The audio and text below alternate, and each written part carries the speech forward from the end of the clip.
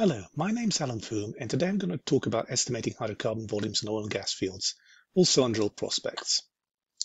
So, hydrocarbon volumes are estimated using the volumetric equation, which is hydrocarbon in place is the gross rock volume, multiplied by the net to gross ratio, multiplied by the porosity, multiplied by the hydrocarbon saturation, multiplied by a formation volume factor, and I'll explain what each of these terms are.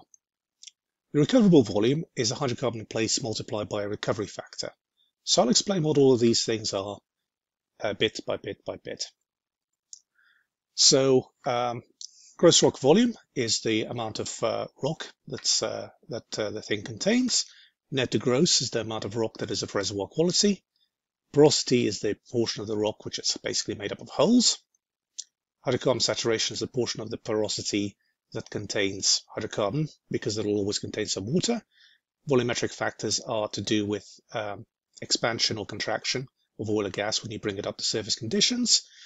You may also put in a fraction for non-hydrocarbons, particularly in some gases which have a lot of nitrogen or CO2. Sometimes that could be in the percentages rather than just minor fractions, and then recovery factors.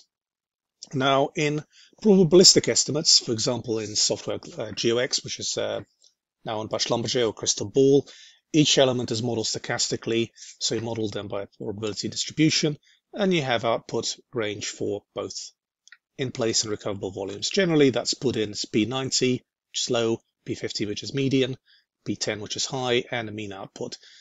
Some people, particularly in America, tend to refer to P90 as high and P10 as low, so please, if you're using those terms, do put in what you're saying. So just for probabilistics, you have a distribution of gross rock volumes, distribution of net to grosses, distribution of porosities, distribution of saturations, distribution of the volumetric factors, and that gives you the hydrocarbon in place ranges. Then you multiply that by a distribution of recovery factors, that gives you a recoverable resource estimate. Obviously, these have particularly different types of distribution, and I might make a separate video on what these things are and how they actually work. So gross rock volume is the volume of rock above a potential contact. So you have the top reservoir surface, a base reservoir surface if you have one. Alternatively, you may use a variable thickness. If you don't have a base reservoir surface, you can map seismically, and then a hydrocarbon water contact. Now, for a discovery where you know what hydrocarbon water contact is, that uncertainty is eliminated. For prospects, obviously, you don't know where the hydrocarbon water contact is or whether you've actually got one, so you model a range of them. And once you put all of that in, you'll come up with a gross rock volume. So just some terms in here. So this is a structure. So there's a cross section. That's a contour map. Crest is the very top here. A contact, potential contact. Spill point is here because hydrocarbons, they'll migrate outside the trap at this particular point. So they'll spill out into another area. So that's called the spill point. And your hydrocarbon water contact is either at the spill point or above it, depending on seal capacity. Now, it's also an issue in terms of column height, which is the height between the hydrocarbon water contact and the crest. And in certain situations, that because the hydrocarbon contact and the crest height is very large, that may breach seal. So I've got a separate video on seals and how they work. So we've got our gross rock volume, which is normally the biggest uncertainty you've actually got. But the other things are also important. So here you have a diagram from Delic drilling, which shows what net to gross ratio is. Now, this is a gross rock. So you've got in there both sand and shale. And then here you've got 1, 2, 3, and 4. These are quality sands. And then the brown bits are the shales, which don't have any capacity to contain hydrocarbons. So you need to eliminate them from the volumetric equation. And that's where you use net to gross. Now, net to gross cutoffs are provided by a petrophysicist. Some people don't like net to grosses. They prefer to use a much more bulky porosity. Or if you're dealing with individual sand bodies, you can eliminate that because effectively that is there. Typically, net to grosses can range anything from 1 to something very low. So they're always between 0 and 1 in terms of fraction, or between 0 and 100%.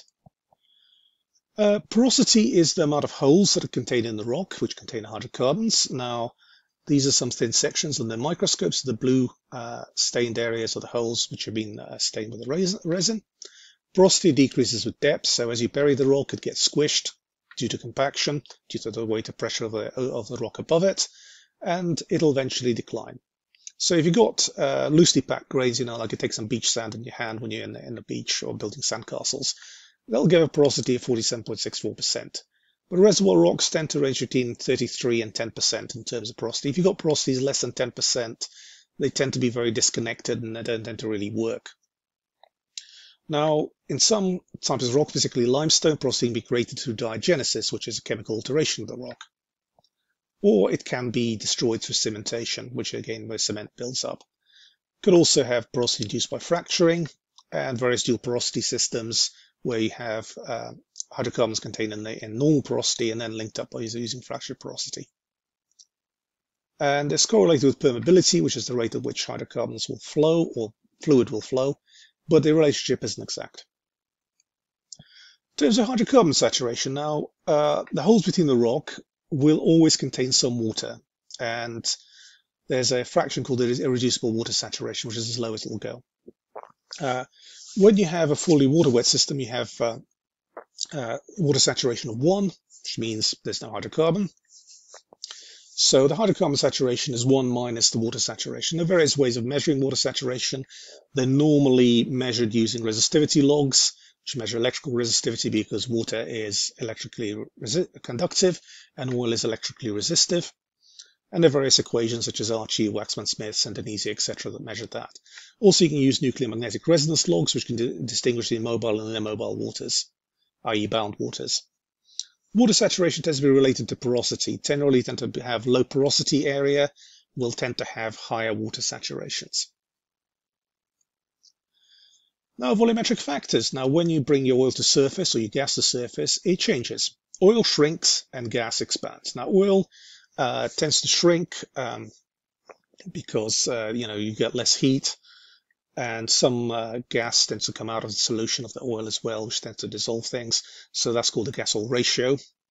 Black oil, which is most normal oils, has a formation volume factor of 1.2 to 1.4. So you divide that to 1 over 1.2 or 1 over 1.4. Volatile oils, which tend to have more gas associated with them, tend to shrink a lot more. They can shrink by up to half. So they tend to be 1.5 to 1.2.2. Best to consult your reservoir engineer about what volumetric factors to use, and use a wide range when you don't know. With gas expansion factor, again, if you remember high school physics, Boyle's law, pressure equals 1 over volume, with Charles' law, volume equals constant times temperature. PV equals nRT, if you remember all that from high school physics. So that's the same thing that happens with gases when you bring them to the surface. They'll expand. And the expansion is dependent on the pressure difference between reservoir conditions and surface conditions. Also, temperature obviously plays a part.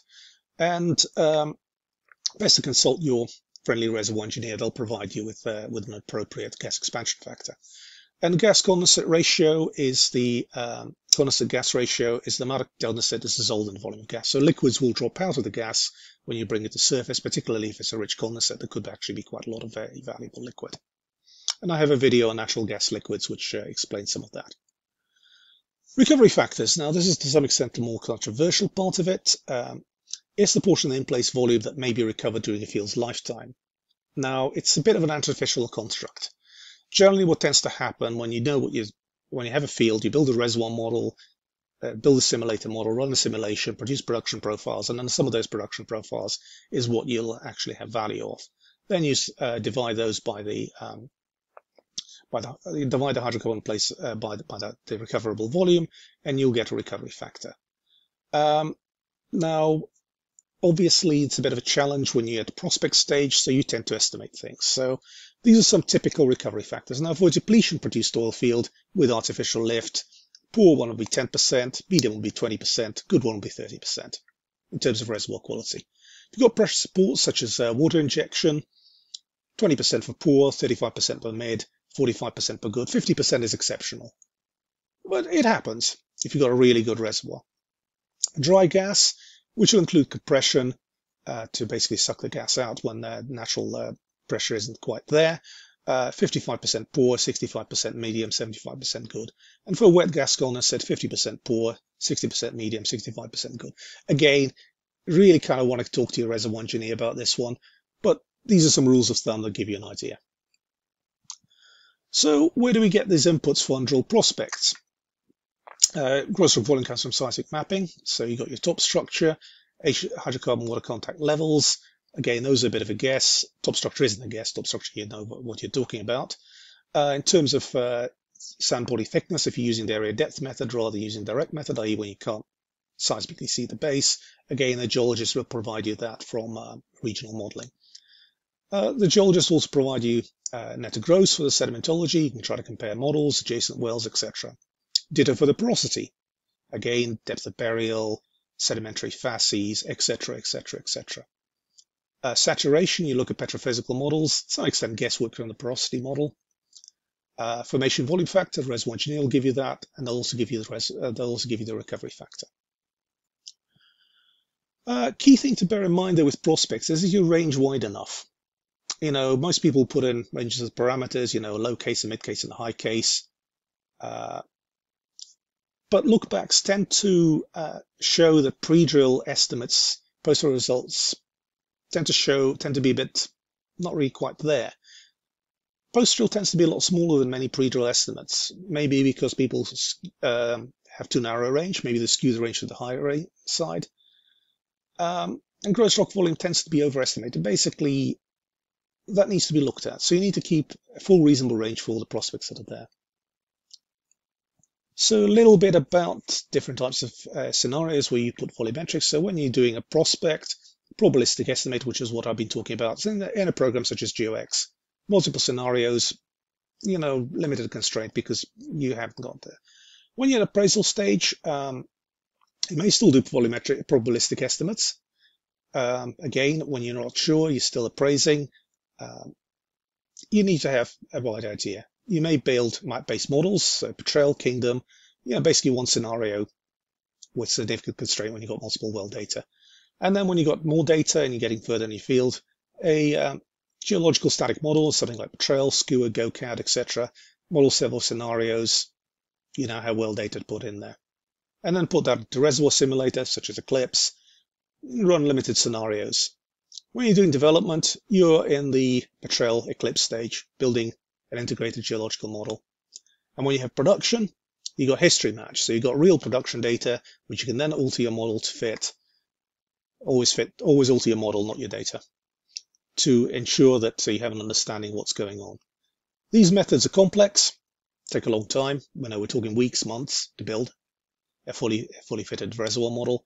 These things are relatively simple. This can be done in days. Obviously, the longer you are in a exploration production cycle, the more complicated your models will be because the more valuable decisions you need to make. So just to sum up, this is how hydrocarbons are calculated. Hydrocarbon in place because the gross rock volume, net to gross, porosity, saturation, volumetric factor.